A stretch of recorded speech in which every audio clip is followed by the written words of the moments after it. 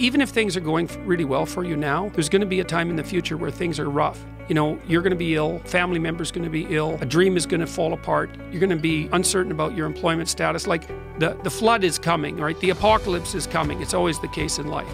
And you have to be prepared for it. And the question is how to prepare for it.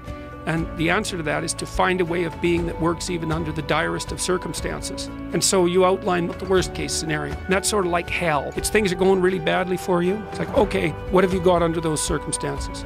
You've got the possibility to slowly raise yourself out of the mire. You've got the possibility to do just what the fighter does when he's defeated, which is to say, regardless of the circumstances that might have led to my defeat, this is no time to whine about it. This is a time to take stock of what I did wrong so that I could improve it into the future. And that's the right attitude.